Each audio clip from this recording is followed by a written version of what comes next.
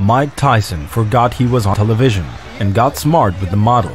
His touching is not consensual, and Maradona seemed to dislike that.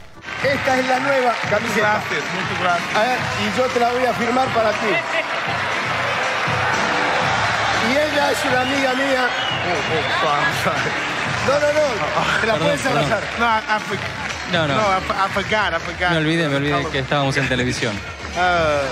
The images may seem harmless, but what's behind is an undeniable violence against women. This is how the boxer celebrated in his mansion while awaiting the trial that would cost him his freedom in 1992. He would open the doors of his house to dozens of female fans and spend the night partying with them. We're learning that Mike Tyson continued to live the wild life even after he was charged with News 4's Pablo Guzman found a rarely seen home video taking us inside Tyson's private world. Listen carefully. The audio is hard to understand, and what you can hear is explicit.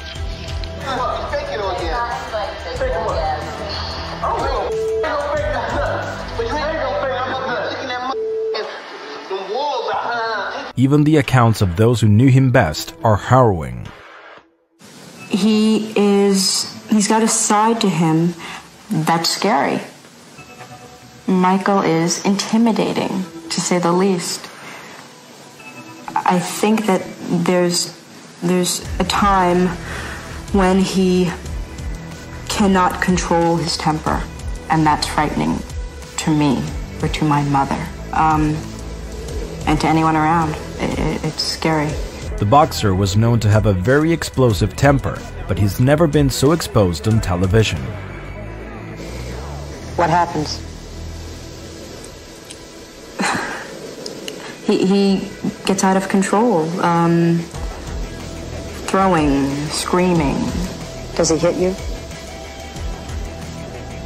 He shakes, he pushes, he swings. Sometimes I think he's trying to scare me. There are times there were times that it happened when I thought I could handle it, you know. And just recently I've become afraid. I mean, very, very much afraid. It only took Robin Givens about a year to realize that there was something wrong with Mike Tyson, and she felt the need to tell the world how violent the boxer was. I can't imagine that anyone could live with Mike Tyson and not recognize that there was a problem. Let me say this. I mean, there are times when Michael is manic and he's incredibly abusive. Not physically, mentally, verbally abusive. I can't imagine that anyone would live with Mike Tyson, the one that I know, the one that I see, and not recognize that there's a problem. Yet, the boxer, one of the most important in all of American sporting history, had an explanation to defend himself against the accusations. He didn't want to take on everything that was being said about him. It's been unfair, definitely, but I had a lot to do with it being unfair.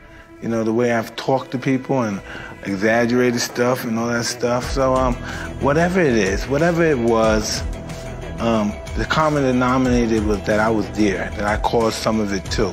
So it didn't just come osmosis out the air, like, wow, Mike Tyson's a woman abuser, and we have no evidence. No, I'm a human being, I've abused women, women abused me. It was like a twin blade, we both abused each other.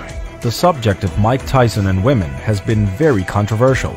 In the 1990s, he was even accused of sexual abuse and was sentenced to 10 years in prison, but he only served 3 years behind bars, being released for good behavior. But for the boxer, Desiree Washington's accusations were just lies, because according to him, he had never done it. So did you do this? Did you that slimy However, years before this interview, Tyson hinted that maybe it was all true.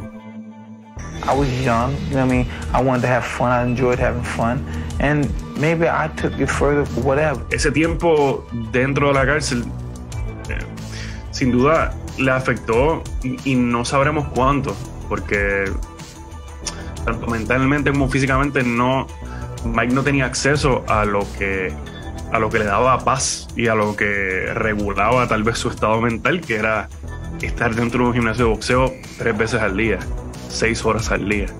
Mike Tyson will be recognized as a historic boxer, but also for all the episodes of abuse in which he has been the protagonist. And despite the accusations, the boxer continues to defend himself. I had fights with women. I was a young kid. I know nothing about any kind of relationship with women.